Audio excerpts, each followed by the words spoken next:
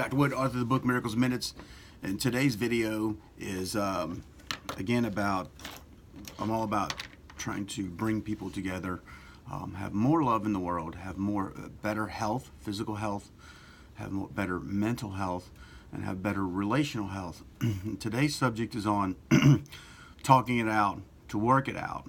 So in all human relationships, at some point in time, there's going to be a disagreement, there's going to be miscommunication, there's going to be misunderstanding, and the way, let's supposedly, I interpret something could be in error. I may have misunderstood what someone said. I may take it personally. I may think they're trying to do something to harm me, or I was hurt in the matter. Now, here's the conundrum.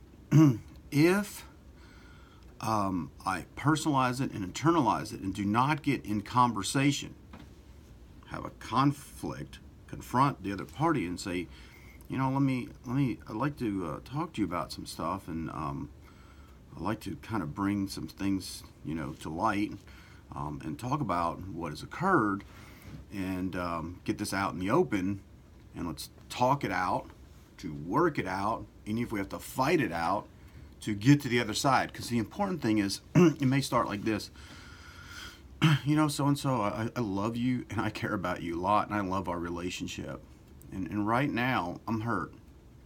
Something's kind of come in between us, and, you know, something occurred, and, you know, I'd like to talk to you about it because I do care about you, and I care about our relationship.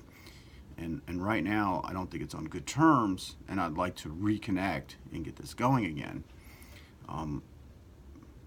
Is now a good time to talk about it? If not now, when?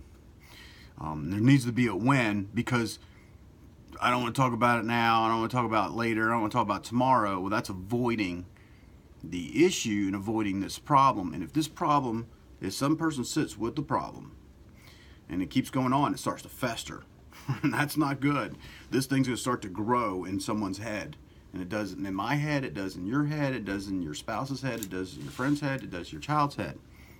So, with that happening, if we don't say, you know, well, when is a good time?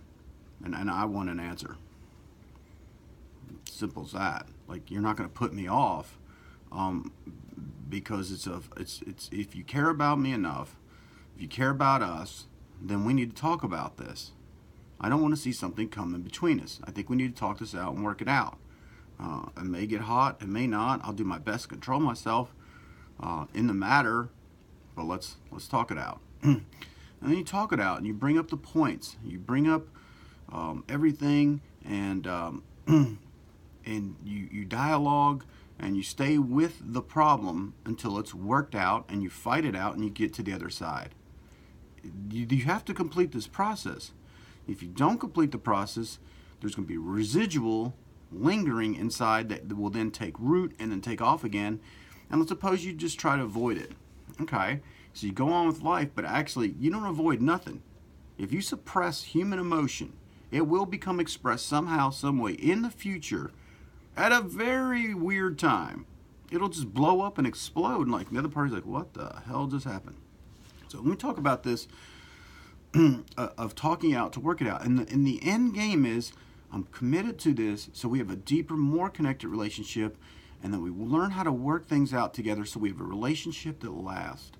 If you want a relationship that lasts with me or even with others, let's do this together.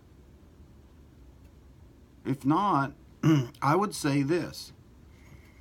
All your relationships at some point are going to be broken, and you're going to have a life full of hurt and pain and suffering, because everywhere you go there's dead bodies. There's broken relationships.